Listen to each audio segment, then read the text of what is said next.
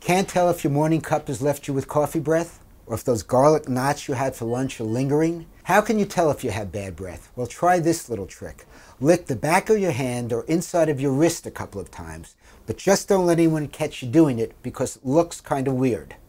Then let the area dry a bit and give it a whiff.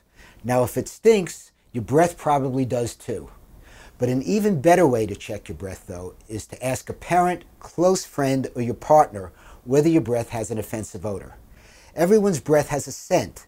The key is whether it's offensive or not. And it's important to remember, a stale taste in your mouth doesn't necessarily mean you have bad breath.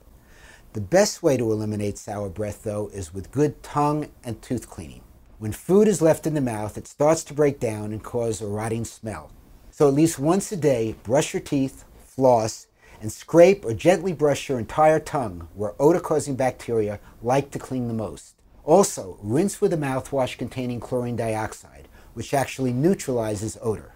When you can't sneak away to brush, pop a breath mint. It will mask your bad breath for a while, but it won't kill the odor-causing bacteria.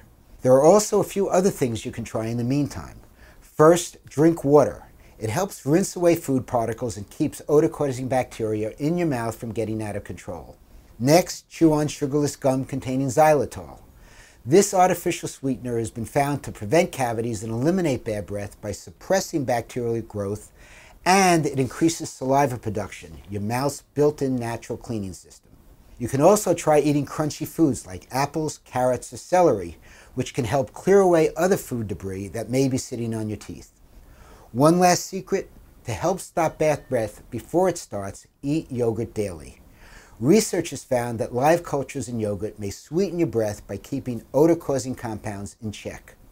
Everything from poor dental hygiene, gum disease, and heartburn can cause chronic halitosis. But in rare cases, halitosis can be a sign of more serious conditions, such as diabetes or liver disease. If you're not sure what's causing the smell, visit your dentist.